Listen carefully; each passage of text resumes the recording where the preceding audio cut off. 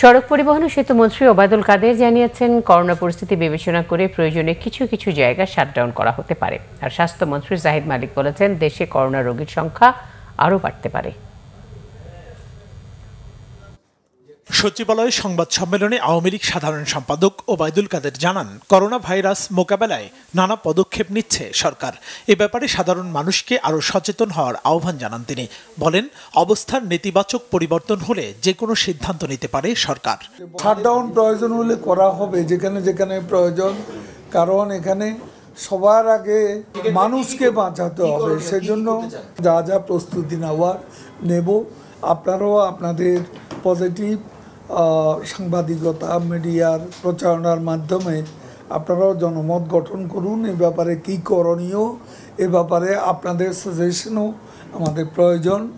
কাজেই আমি যে কথা বলেছি, আমরা এই ভাইরাস যতই শক্তিশালী হোক, আমাদের সম্মিলিত প্রয়াস তার চেয়েও শক্তিশালী। এদিকে বঙ্গবন্ধু শেখ মুজিব মেডিকেল বিশ্ববিদ্যালয়ে এক অনুষ্ঠানে অংশ নিয়ে স্বাস্থ্যমন্ত্রী জাহিদ মালিক বলেছেন, হোম কোয়ারেন্টিনের মাধ্যমে চীন তাদের দেশের করোনা সংক্রমণ নিয়ন্ত্রণ করতে পেরেছে। এটাই করোনা নিয়ন্ত্রণের একমাত্র উপায় বলেও মনে করেন স্বাস্থ্যমন্ত্রী। তিনি জানান, দেশে বর্তমানে সেলফ কোয়ারেন্টিনে আছে প্রায় ৫,০০০ মানুষ। এদের বেশিরভাগ নিয়মকানুন মানছে না বলেও আক্ষেপ করেন তিনি। বাংলাদেশে এ পর্যন্ত ৮জন লোক নাকি ১০জন লোক আক্রান্ত হয়েছে। আমি মনে করি হয়তো সংখ্যা আগামীতে আরও বাড়তে পারে।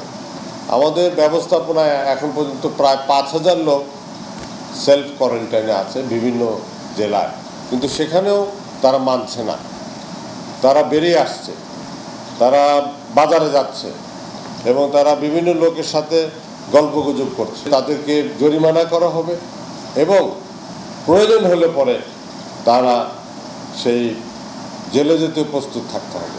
জনস্বাস্থ্য কেন্দ্রের সাশ্রয়ী মূল্যে করোনা শনাক্তকরণ কিট তৈরির বিষয়ে কিছুই জানেন না বলে জানান স্বাস্থ্যমন্ত্রী জাহিদ মালিক। তিনি বলেন, দেশে এই ধরনের কিট তৈরি করতে পেরেছে এমন তথ্য মন্ত্রণালয়ের কাছে নেই। জাতীয় পর্যায়ে মুহিবুল্লাহ মুহিব, বাংলাভিশন, ঢাকা।